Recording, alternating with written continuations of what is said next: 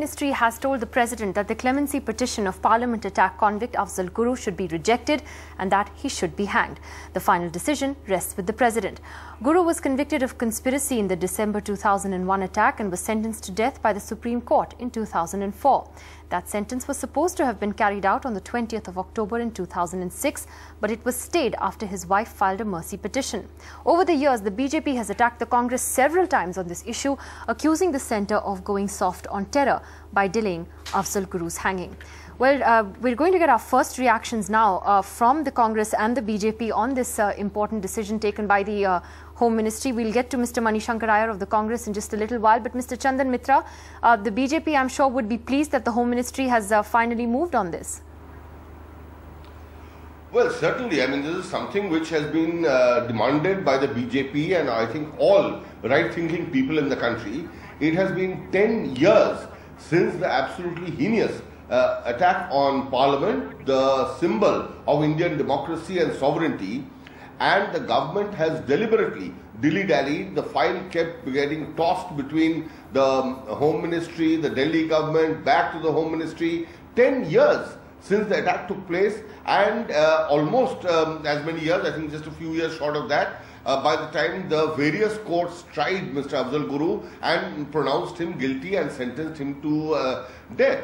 Now, also the factor that you mentioned, the final decision rests with the President. I would like to point out that while that is so in theory, in practice, the decision lies with the government.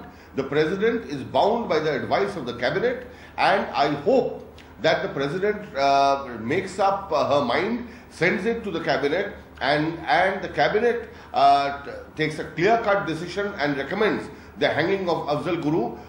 Short of an early hanging, I think people's pent-up anger, which has been, they're running out of patience, this will not be satisfied. Okay, so you wanted to move along faster now that the Home Ministry has moved on this. We do have Mr. Padgaonkar with us. You're the chief interlocutor for J&K, and there are repercussions of this if it does indeed go through. So what do you make of this decision coming at this time, firstly? Well, in the first place, I am against the death penalty per se. So let me state that. So whether it's Afzal Guru or anyone else, I've been consistently against the death penalty. Secondly, I'm convinced that this was indeed a heinous crime committed by Afzal Guru, but the greater punishment for him would be to languish in jail for the rest of his life rather than be sent to the gallows. Without any question, if there is any precipitate decision regarding the MHA's recommendation to the President, this is bound to create commotion, particularly in the valley. And the timing will be terribly, terribly wrong, because we've seen that the summer has been by and large okay, excepting for two recent incidents. We've seen that the Amarnath Yatra went off pretty well. We've seen a huge voter turnout in the elections. So things seem to be moving towards normalcy. All that could be put in jeopardy in case there is any precipitate move on the part of the President to go ahead and hang Afzal Guru. NDTV's cricket app, Android and iPhone, fastest scorecard, special analysis, and much more. Download free. ndtv.com/apps.